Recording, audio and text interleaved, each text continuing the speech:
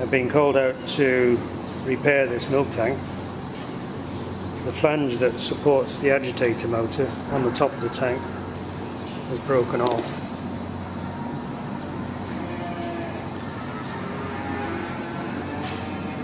Somebody else has been trying to weld it.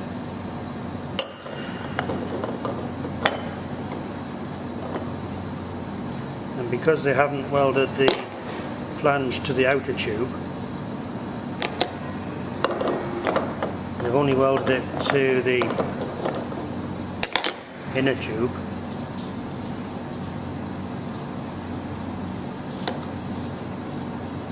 And they made a right mess of it.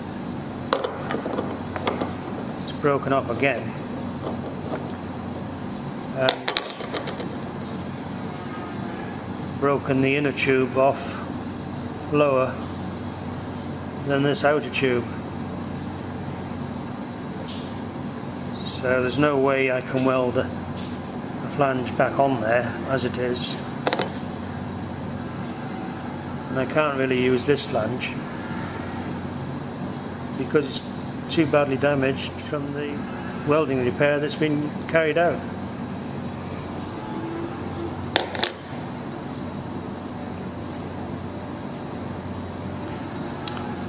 So I'm going to have to do something else.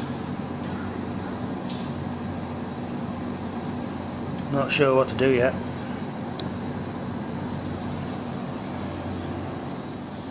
Just been told this has been welded 3 times.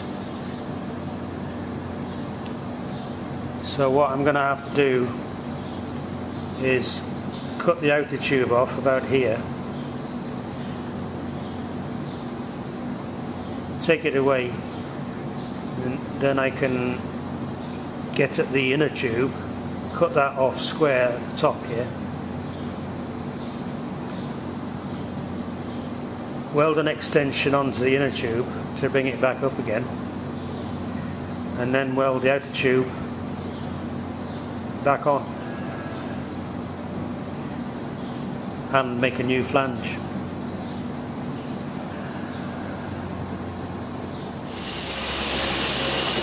Got that back together. That's where I re-welded the neck on, new flange, and the gearbox back on.